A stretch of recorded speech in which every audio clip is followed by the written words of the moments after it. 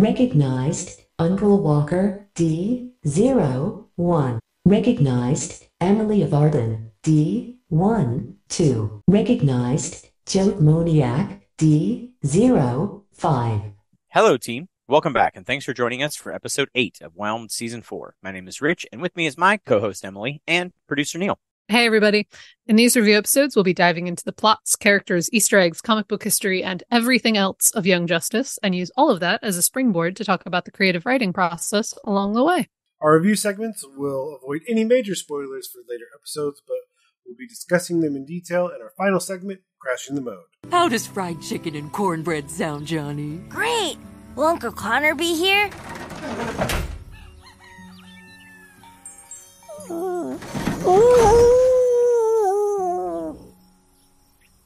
And with all that out of the way, let's hand it over to Emily for... Hello, Megan! The title of this week's episode is I Know Why the Caged Cat Sings. The release date was November 25th of 2021. The in-episode dates were April 21st and 22nd. The writer was Greg Weisman, the director was Vinton Hoyk, and the voice director was, as always, Jamie Thomason. Special guest voice credits go to Logan Browning as Onyx, Zara Fuzzle as Cassandra Savage, Leon Nguyen Harper, and Martha Kent. Oded Fair as Ra's al Ghul, Greg Griffin as Lois Lane, Josh Keaton as Black Spider and Red Hooded Ninja, Joel Sweato as Shade, Gwendolyn Yao as Lady Shiva, and Kyun Young as O-Sensei. Just in time for your next mission. This week's episode opens with a throwback to Season 1, to Cheshire and Artemis's original confrontation back in Infiltrator. We then cut back to Santa Prisca in the present day, where the two sisters face off against Lady Shiva. After the credits, Artemis stalls so Orphan can pick the locks on her chains, and Cassandra and Lady Shiva reveal their whole plan and explain everything that's happened in the arc so far as a catch-up for all of us, in case there was any confusion. So their whole plan was as follows: sending Cassandra in as a fake mole to steal the League's secrets using organic versions of the original infiltrators from Season 1, as well as kidnapping Orphan and using Onyx as an unknowing distraction by setting her up to overhear their plans to send Cassandra in as a mole and then letting her escape to warn the team, thus sowing further dissent and confusion and prolonging any decision about Cassandra, giving her enough time to steal the information the Shadows were after in the first place. You know, your simple everyday plan. And once the villain monologuing is over, Orphan finally breaks out of her chains, kills the lights, and an epic battle ensues in the dark. But when the Shadows eventually get the lights back on, there's some irony there, Artemis and company escape with the help of Shade, who still owes Cheshire a favor from last season. But unfortunately, Lady Shiva follows them through the shadow portal onto the beach of Santa Prisca. Meanwhile, back in Smallville, Superman explains the concept of death to Johnny, telling him that Superboy isn't coming back. And making me cry.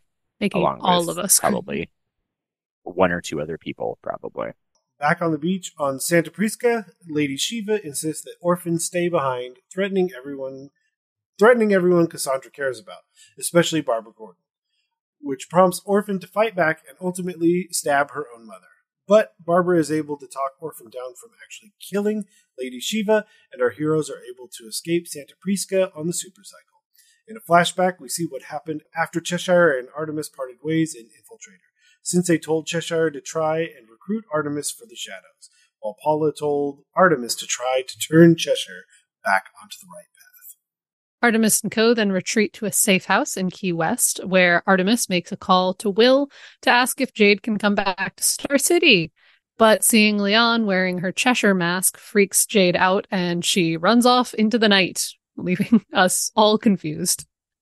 And back in Smallville, Clark and Lois have a heart-to-heart about Connor's death, again making us all cry. And meanwhile, Artemis, Onyx, and Cassandra track Cheshire back to Infinity Island. In flashback, we see Artemis and Cheshire have a confrontation on a rooftop sometime after Infiltrator, where Artemis tries to reason with Jade, and Jade insists that the team would never trust her if they knew the truth about who she is. On Infinity Island, Cheshire confronts Sensei, but Artemis intervenes, leading Jade to finally confess that she left Will and Leon in the first place because she was worried about being too much like her father and making Leon turn out like her. Artemis tries to reason with her and tell her that their past and their family doesn't have to define them and their future, but Cheshire thinks she'd only be putting Will and Leon in danger by dragging them back into her life. Onyx chimes in, saying she's faced some of the same struggles, joining the shadows because she was frustrated with the system and her lack of agency in it. But now she feels trapped in her training. Sensei then reminds both of them that the shadows weren't actually a family, but a manipulation that turned all of its recruits into weapons. Rachel Ghoul and Sensei offer to help Cheshire and Onyx rehabilitate themselves and free themselves of their former shadow training. Jade and Onyx both accept, with Artemis stipulating that she has to be allowed to come back at any time to check on Jade, which Rachel Ghoul happily agrees to. And in a final montage, we see that everyone is finally getting it back together, including the villains, the Kent family enjoying themselves on the farm, Orphan and Barbara reuniting in Gotham, the Infinity Island. Nope, that was fun. Yep. I know we've called it that before. It's still funny to read out loud. The Infinity Island Therapy Group meditating together, Cassandra reporting to her father, Vandal Savage, Lady Shiva contemplating her daughter's escape, and Artemis returning home to her extended family in Star City. Let's feel some Aster. Superboy, are you alright? I'm fine. Feeling the Aster. A lot happens in this one. It does. What you got, Emily? A lot of things. Let me scroll through and look at all my stuff. We will be having English class later, but let's start off with some other more Young Justice focused things for a moment. I will point out, this is a small thing. We've been talking a lot about Barbara and Orphan and everything. In this episode, at one point, Barbara over comms tells Artemis we can't ask her to fight her own mom, which is, to me, both hilarious and ironic when it's directed at Artemis, who has been asked to fight her entire family like 5 times in season 1. Like, I get that part of it is that Orphan is supposed to be younger and her mother is supposed to be exceptionally more dangerous than Artemis's family. But still, of all the people that could have been said to, it's the most ironic choice. Is Sportsmaster, she was definitely more dangerous, and she's awful. Yeah. Is Sportsmaster just more annoying? I don't know, man. Is that why everybody's like, no, kick that guy in the face? We're all going to kick that guy in the face. Kick him in the face a lot. You know what? Let's stick him in some mud. Shiva stays hidden more. That's what it is. Shiva what it is. Literally in the shadows. Yeah, that's true. Hashtag I hate Sportsmaster. To move over to a different, more more well-adjusted family, shall we say. We've got to add Superman calmly and compassionately explains the concept of death and grief to a child to the list of things this season that made me sob, because it's not fair. It's just a very good scene. I know, Neil, you've got some notes on this scene, but it's so well done and so painful at the same time. Yeah. I mean, speaking as a hospice nurse, I was pretty impressed by that whole scene. And then, Neil, you've got a link. We'll put this link in the show notes. You want to talk about that? Yeah, when it originally happened, like, Greg very openly credited his daughter Erin as one of the people to really help make that land. I mean, that's a tough plane to build and an even tougher plane to land, and it not feel wrong or just not right. I think not right is probably a better way to say it. And that landed in a way that is just like, wow, that's devastatingly accurate and good. And yeah. I hope if I ever find myself in a scenario like that I am even half as good as what was delivered. If nothing else, I may show someone that scene alone, just to help along. But we have a link to a podcast where Erin is actually being interviewed by a couple people, and it's about a half hour long. So if you're interested in more of that, there will be a link there in the show notes. Other things for this episode, we got, I think it's very interesting this episode that we get a different take on one of the big themes of the series that has always been in there, is like the idea of you're not the weapon you were designed to be, which we often credit as being a part of like Superboy's storyline and stuff. But seeing that theme addressed differently through Orphan and Artemis and Cheshire and all of those things is really interesting and really well done in this arc of seeing all of these different people grapple with this idea of like, you were not literally built to be a weapon, but everyone in your life for your formative years tried to shape you into something that you don't want to be anymore. And how do you break out of that? And showing that Artemis broke out of that 3 years of having people support her, and Orphan was able to have a similar support system on a much shorter timeline, but still there. And that Cheshire is just kind of struggling to find that. And if she is worthy of that and all of those things, it's just really interesting to see. It's a very good scene. It's a very good episode. Yeah, and a note that I have that I realize now ties so much to that is how far Artemis has come from those sort of things. Is when Race shows up, she's the only one that doesn't bow. Yeah. Which is so interesting to think about the people that do, and you're like, well, of course they do. And then the two that I think of that it surprised me a little are Onyx and Cheshire. Like they bow immediately. It's like, oh, it's still in there.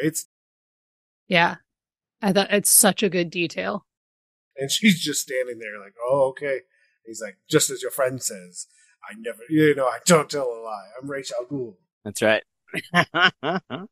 And also with that scene, I love that it's part of the trajectory of this arc is leading up to that exact moment where Cheshire finally snaps and says, I left because I was worried I'm too much like Dad, is so good, especially because I think fans have been asking that question since early season 3 of going, why did Jade leave? Why? And like the show has given us hints and has given us other people's assumptions up until this point. We have never had Jade actually say why she left. Like we've had Will assume it's just because, oh, you can't deal with how quiet life is and how slow life is, or Artemis like, oh, you left because you were worried about putting people in danger, or all of these things of other people trying to say, oh, this is why you left. And to have Jade finally say what it is, and I feel like it's not necessarily what anyone expects to be her answer, because we have heard so many other people give their answers in the show.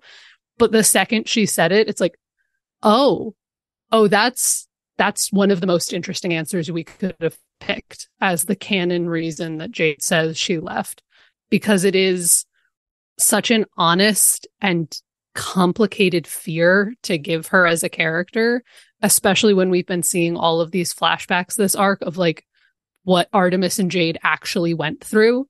And to hear that Jade's biggest worry is that she is going to do that to her own kid and that she doesn't want to is heartbreaking and so well executed. And I like it a lot.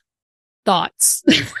I agree with everything that you just said. So like the wrestling match and the assumptions, so people are often much deeper with more complex motivations than we give anybody credit for. Yep. Similar to this thing about talking to a kid about death. When you're talking to a child about death, it's not what is going on in your head is not necessarily what's going on in the kid's head when you're having that conversation. And I'll talk about that in a bit. But to ask Jade and to have Jade reflect on it and having thought about it, she kept trying to come back or wanting to come back. It's not that she doesn't want to come back. Yeah. It's that there's a part of her that wants to be, quote unquote, a good mom and is trying to do the best she can. And sometimes the best you can might not be bad, right? Have its other issues, right? So a dad who becomes uninvolved with their kids because perhaps they didn't have a great dad and they don't have good examples, and so they don't want to make things worse.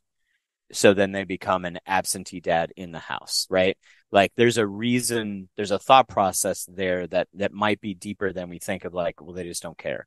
It may not be there. I don't know. But people are more complicated than you think. And to have her say, like, I am too much like Dad. And I am worried that even with my best intentions, this is the person I had as an example. So when I don't know what to do, I'm going to fall back on what I know, whether I want to or not sometimes. And that's, I think every parent can relate to the idea of, oh, that was my mom coming out of my mouth, or that was my dad that just came out of my mouth, for good or bad, right? And then having to try to actively choose to do something else. So I think it was brilliantly done, and I love the bonding moment.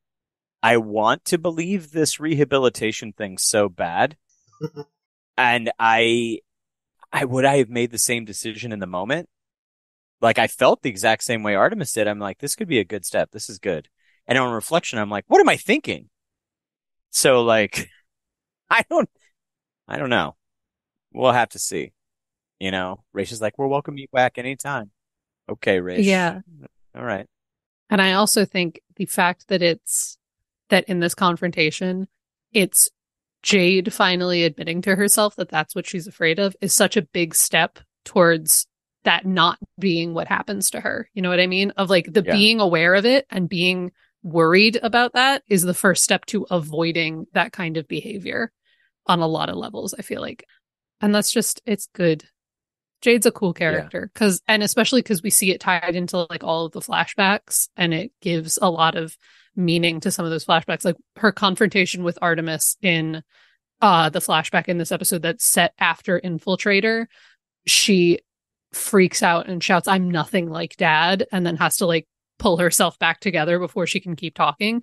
And like that's been a thing she's done kind of the whole series to different extents and in different contexts. She hates Sportsmaster and doesn't want to deal with him. And like adding this layer that part of that is having a horrible childhood that she resents Sportsmaster and everything he's done to her. And part of that is being worried about following in every single one of his footsteps.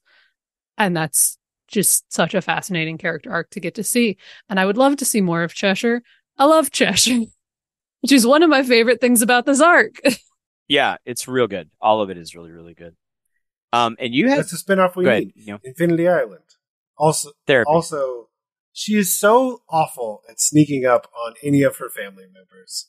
Just husband, father, sister. Just not good at it. Just everybody knows you did it. Hey, come on back.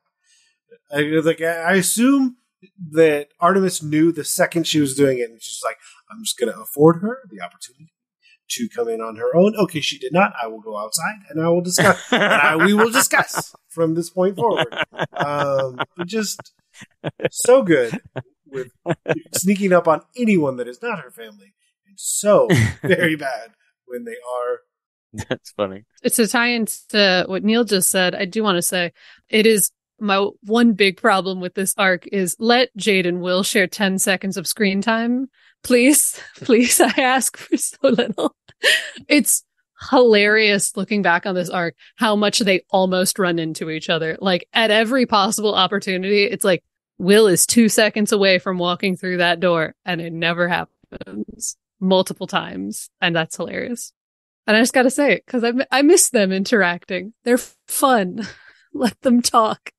Let Will be aware of this whole Infinity Island plan. We'll get into it. But shall I do an English lesson? Would you guys like to hear about a book? Yeah. So the title, obviously, we were talking about how she teaches comparative lit. So that's where all these titles are coming from. But you had some details. You actually recently read through I Know Why the Cage Bird Sings. Which is a book that Artemis is reading when Jade is doing a terrible job sneaking up on it. Right. And is where both the title and the quote at the end of the episode come from. So I read I Know Why the Cage Bird Sings at some point after watching season 4, because this was my homework between seasons. And so I Know Why the Cage Bird Sing is the first of a series of memoirs written by celebrated author and poet Maya Angelou, for anyone who doesn't know. Here's your quick summary of that. It was originally published in 1969 and deals with her childhood and early adolescence in the 30s and 40s. It's often called a modern classic and is seen as especially important in the canon of African American literature. It is moving and heartbreaking and super influential piece of writing that was really interesting to read because unlike Artemis, I had never read it in high school. But yeah, it's really interesting. And now here's how it ties into a superhero cartoon. Because sometimes this is weird. So these were the notes that I originally took while reading this a while back of just kind of some bullet points that connect this book to Artemis and Jade and their whole storyline specifically. So the book deals with a lot of complicated family dynamics. Maya Angelou is the younger sister of an older sibling who does eventually walk out of her life. They are both the result of a very contentious and now separated marriage, and they're sent from one single parent home to another is multiple plot points in this book, and is also, stuff Artemis and Jade went through. There's an emphasis in the book on a childhood love of literature and reading and how those things can help and shape you as you grow older, which of course ties into everything we've seen of Artemis in flashbacks, reading every book she can get her hands on until she becomes a comparative lit professor at a very young age to be a full professor. Right. The book is often noted, especially for its very honest discussions of poverty and racism and education as a possible way to try and get out of some of those systematic and institutional struggles, which is touched on a little bit in Artemis's arc in season 1 of how her mom is very insistent about her going to a better school just to get out of the life that they're stuck in a lot of ways. And of course, the one of the very notable things about I Know Why the Caged Bird Sing is that it's about an extremely early loss of innocence and how that affects one's relationship with the rest of the world. In I Know Why the Caged Bird Sings, it deals with the fact that Maya Angelou at a very young age was sexually assaulted, and how that changed and shaped her entire life, and how that affected her relationships with her family, how that reflected her relationship with just interacting with the entire rest of the world. And we have talked a lot on the show about how with each season and everything that we learn about Artemis and Jade, you realize how much and how harsh a lot of the things that they went through were in their fictional childhoods. Not necessarily to that extent, but we have talked about how Sportsmaster is very clearly an abusive parent in the way that he trained these girls and the way that he forced them through a lot of physical and emotional pain. And so I think it is a very interesting book to have chosen for what Artemis is reading in this, and just all of the different ways that it ties into things. It's a good book. It's not an easy book. It is in a lot of ways, it is a very harsh book. It is a very painful book through a lot of these scenes. It's often talked about as, in some ways, a very uplifting and hopeful book by the end of it, because of course we know Maya Angelou goes on to do so many other things with her life and to write an entire series of memoirs. But even getting there in the first place, reading it is hard. I would not recommend it to very young readers, but if you have any interest, check it out. It's a very good book, even if it is a very difficult book in a lot of ways. That's my English degree. Putting it away again. The English lesson for the day. Yep. And now we're done with the arc with all of the books, so people don't have to hear another book report next week. What about you? What about you, Neil? What do you got? I can transition us into a comic book report instead. Go for it, Neil. Well, because one of the other layers of that is having Onyx talk about her own experiences. And one of the things she harkens back to is that her grandfather is Will Everett, the Amazing Man, which he was born in 1918. And he died in Teen Year 8, which, is reference to that her not being there. So he was basically like 99 or 100. Thanks to the power of Ask Greg 25588. But there was actually a character named Amazing Man who appeared in the Golden Age comics in the late 30s. But that was actually published by a different company and then kind of put out there as no, these are okay to use. So the original creator was William Bill Everett. So that's where the name came from. But yeah, he had sons and grandsons of the same name picking up the mantle.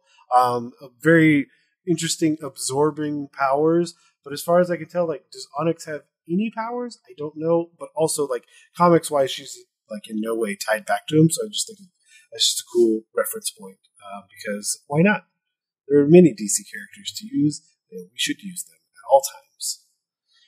So that's the Amazing Man. Now that pales in comparison to why I don't know why I like this character so much. It's literally what I wrote in my notes, but I love Shade. I just do. Also, he and Raish go way back. Capital WAY back, according to Greg on 25823. And the reason that is because in the newer continuity, Shade was born in the 1800s. And due to his powers connecting him to the Shadowlands, he is immortal. Interesting. And so I don't know where that lands in Young Justice. I would assume that some essence of it is there if he's referring to him and Raish going way back. But basically that connection to the Shadowlands is how he transports people. You're basically dipping in and out through those spaces and places. But his power set is absurd in the comics. Like summoning forth demons from the Shadow Realm and having them do things. And in his like live action appearance in Stargirl, basically that's what happens is like the Shadowlands is an inherently somewhat evil place. And if he loses his like strength of will to some degree, then sometimes things will just take over him and just like work through him, those demons. Also like creating shadows and different things, and then can get blown up, but will eventually just come back together. Yeah, but again, I cannot emphasize, born in the 1800s. And just been kicking around since then. Typically in the villain sometimes, not villain other times. So I think, I love this iteration in Young Justice. And I also love that he double-crossed Lady Shiva and just disappeared. It was like, I'd like to tender my resignation now. Woo! Off into the shadows. I'm out. It's freelance. Do you know how he got his powers? Did you happen to come across anything on that? I did not, because originally the very original iteration was that it was like a mechanical manipulation. It was almost like gadgetry to manipulate shadows, but then the much darker version, where he connected to the Shadowlands and demons. I think it was after his wife passed away that he dipped into the powers. Interesting. Yeah, he's for characters in this show, characters that only have a few moments can sometimes be like, wow, okay. The way they look, the way they act, the way they're acted, the way they're written, the voice actors. It's like, God, I want to know a little bit more. This is an interesting take on X, Y, or Z. Like, I want to know what's going on with the Hawks. I've been saying that since, early compilation on. Of every time Rich just says, I just want to know what's up with the Hawks. I want to know what's up with the Hawks. Okay, ready and cut in. There it is. I want to know what's up with the Hawks. So like, there's so many characters that are just beautifully well designed, and I want to know more about it.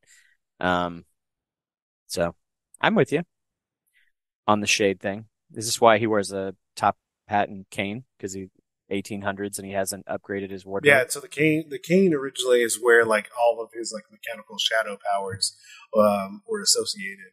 So then like that's a holdover from the original iteration, and then Nice.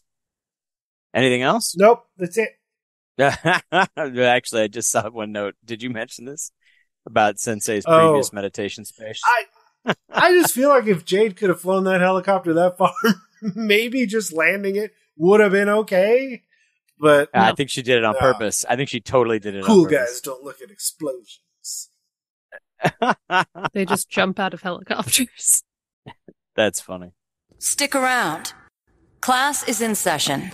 All right, in our Canary Debrief, we'll be discussing what we can learn about the creative process from the episodes that we review.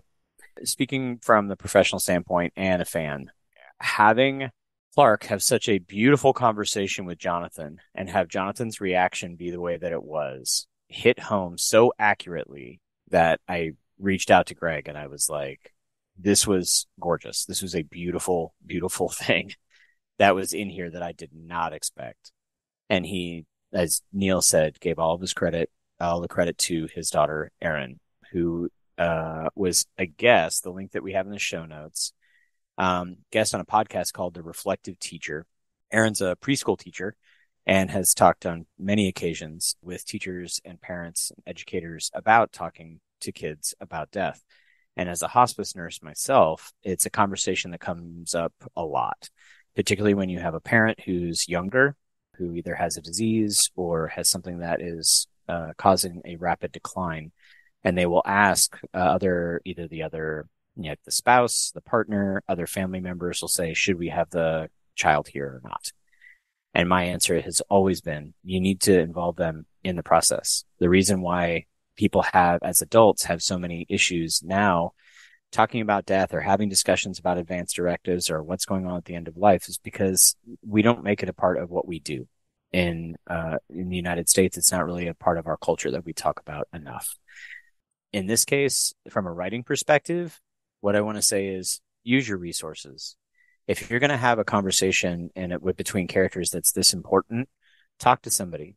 In this case, Greg knew someone to reference, but whatever you're happening to have a conversation with, use the resources. There are a lot of people out there that are happy to help out, talk about what they do for a living. I've talked about this. I've written articles on this other thing too about, for example, don't shock a flatline on your characters. That's not how medicine works. My response that I've gotten from writers or producers has been, this isn't a medical accuracy show when it's often in a show about medicine, but it's about drama. And I'm like, okay, but the actual real life thing is actually much more interesting and exciting. So maybe you could just not go with the old fashioned thing and learn and talk about it. In this case, Jonathan's reaction, he simply just goes, huh. And the next thing you know, the next scene we have with him is him playing. And this is pretty much what happened with my kids. When we had a family member die, they were young. And when they asked about what happened, we were very clear with them about it in a similar conversation, not the same as Clark had. Clark's was quite beautiful. I don't know if we were that articulate, but we had a conversation with them and they accepted it as a reality. Just like, oh, if I cross the street and there's cars, I'll get hit by a car, or any other safety things that you need to teach me, or this is how a refrigerator works. There is a level of understanding about life that they're doing on a daily basis. So when you're talking to a kid as young as Jonathan, a lot of times what happens is that they will process what you're saying, understand what you're saying in a way that maybe you don't even know. And they do really well. But when we don't do that, when we don't have the kids around when our family members pass away, or we don't have our kids around when even our pets pass away. And speaking as a former veterinary nurse, if you don't have other pets around while a pet passes away, that also causes them anxiety. So keep people involved in that talking process. And if you're going to be doing something this important, if you're going to be doing something that you don't have an expertise in, take the time to reach out, talk to somebody who knows, maybe talk to 10 people who know, and get their opinions on how a scene should be approached. It's much more important than you think. Storytelling is how humans shape our lives. So something like this can even teach someone how to talk to their kid about death. And that's my Canary Debrief today. Tell us something we don't know yet. Sorry, BB. We can't risk altering the time stream. We do that, we're all feeling the mode. Our earlier segments assume listeners have only seen up to this episode in Season 4. In Crashing the Mode, we will be discussing spoilers and foreshadowing for future episodes, as well as plot elements from the original DC storylines that may affect what we see later on. We may also drop theories and speculations about what's to come based on wild flights of fancy. Hashtag Beast Boys. Both of you have just added nothing wrong. Do we even see Beast Boy in this episode? No. So we're just saying and that's what I'm saying. We're just reminding people that this is a thing that's real and we need to get back. Connor is not dead. So, I mean, it's an interesting thing to think about because knowing that, watching it a second time, even watching it the first time, like I didn't feel like he was going to be dead. But at the same time, like I think it speaks backwards to how great that scene is, because they still have to deal with the fact that based on their interpretation, he is gone and will not come back. Yep. And so it just to speak back to it, additionally, like the fact that it works, knowing full well that he is not dead and that he will return later in this season. And in spite of that, that scene still lands. Yeah. Yeah. They're going to have a different conversation with Johnny about how, okay, this time's weird, but yeah, no, just it's like, yeah, the first time you said that yes, but this time they're really dead, right? Like, how is he gonna be like, yeah, people told me Connor was dead, but he's fine. That's so, to deal with in season 7, right? Yeah, exactly. There's a lot of great stuff in this episode, and that scene with Clark it's so good. On a different, possibly lighter note, I stand by that somebody, Artemis should really tell Will where the heck Jade is. We never get a follow up to this by the end of the series. By the end of the season, I mean. And like, I get it. There's so much going on this season. But can someone tell Will where his wife is? But you know he's going to 5 be seconds. he's like, wait, you said you were going to, you called us and said you're going to bring somebody home. Who was Right? it? Like It's like, yeah. So remember that cute mask? You know how Leon is the most well-adjusted toddler in the world and has fully accepted the situation in which she lives and is actually surrounded by a very good support system that's going to make sure that she grows up happy and healthy, unlike Artemis or Jade. Well, it kind of triggered Cheshire. Right, yeah. It's like, it's fine. Your daughter's walked on the face of a dead god. She can take whatever. This is the way it happens. But also, though, okay, as cool and interesting as it is in the episode, I do have to ask. It's the thing of me going, how much does Leon know about things? Which we have joked since season 3 of like, Leon is very aware of how much superhero stuff happens in her life to the point of like, if she knows what Cheshire's mask looks like, I'm like, to the point of actually making a very good cosplay recreation of Cheshire's mask.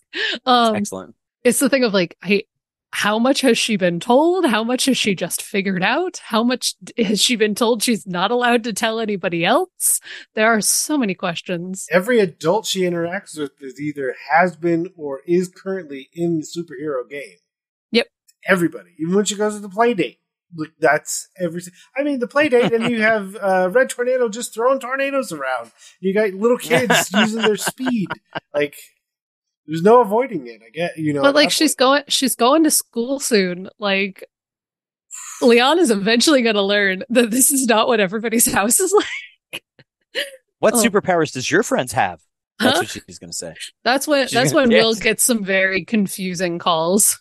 Your daughter is saying some very disturbing things at school. Just, and yeah. So as we were joking about how we want the spinoff that's just Infinity Island and everybody healing and learning on Infinity Island.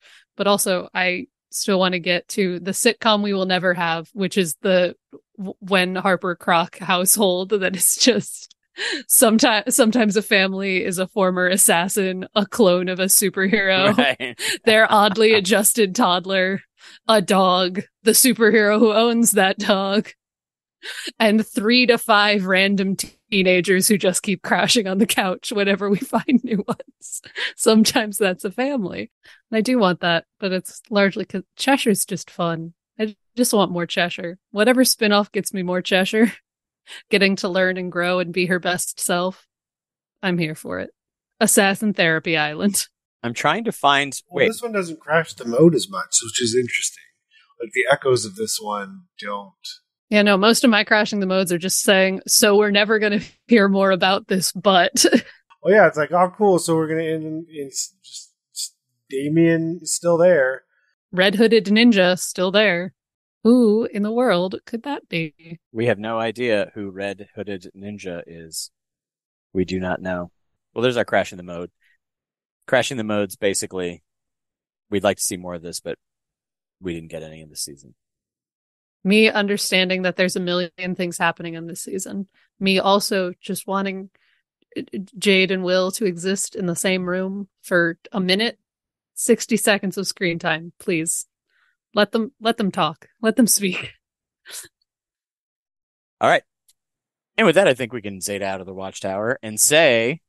If you'd like to join us in discussing this incredible series, you can find us on Twitter at the YJ Files, on our website, crashingthemode.com, and you can even email us at whelmedpodcast@gmail.com. You can also find us on YouTube, Stitcher, Spotify, and iHeartRadio. And if you'd like to support our show, please consider sharing it with a friend and joining our chats on social media. You can also support the show by giving us a 5-star review and or rating on Apple Podcasts or your podcatcher of choice. The ratings, comments, and subscriptions help others find the show. If you do leave us a rating, please let us know at our email address or on social media, especially if you're outside the US, as we have to look a little bit harder to find those. If you are able to support us monetarily, please consider becoming a patron at patreon.com/crashingthemode. Even $1 a month can help us bring you even more awesome discussion sessions, interviews, reviews, and more. And remember, stay well, everyone. Whelmed, everyone. Everybody. You've been listening to Whelmed, the Young Justice Files podcast. Our hosts are Rich Howard and Emily Booza.